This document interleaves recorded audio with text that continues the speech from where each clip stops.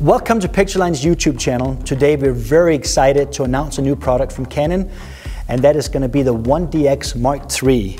This beautiful camera is similar to its predecessor, the 1DX Mark II, but it has completely been redesigned in many ways.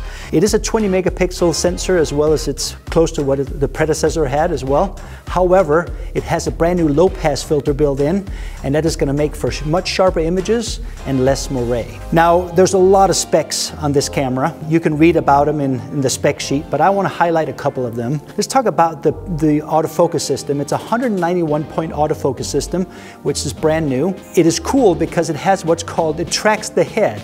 So if somebody is turning their head in the frame, it will follow that head till they turn around again and back to the face. So that's a nice thing, especially if you're doing sports and other things like that as well. Furthermore, on the back of the camera on the AF-ON, it has a smart controller, and with your thumb you're going to be able to move the focus point back and forth, up and down, all around on those 191 points. We're especially excited about the burst rate. The burst rate's unreal.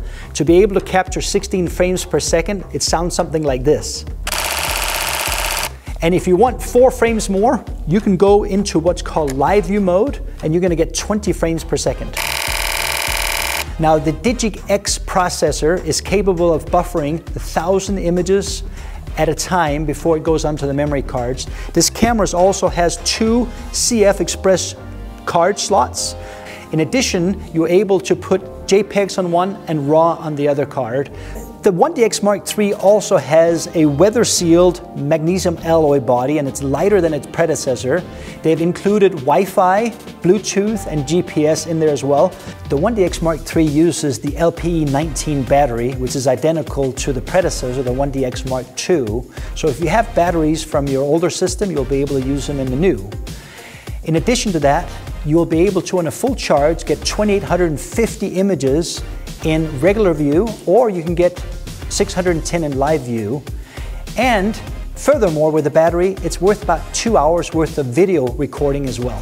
Now, if those photo specs did not excite you like crazy, think about what's on the video side. The camera is capable of 5.5K raw video internal recording up to 60 frames per second, and 4K uncropped up to 60 frames per second with Canon log.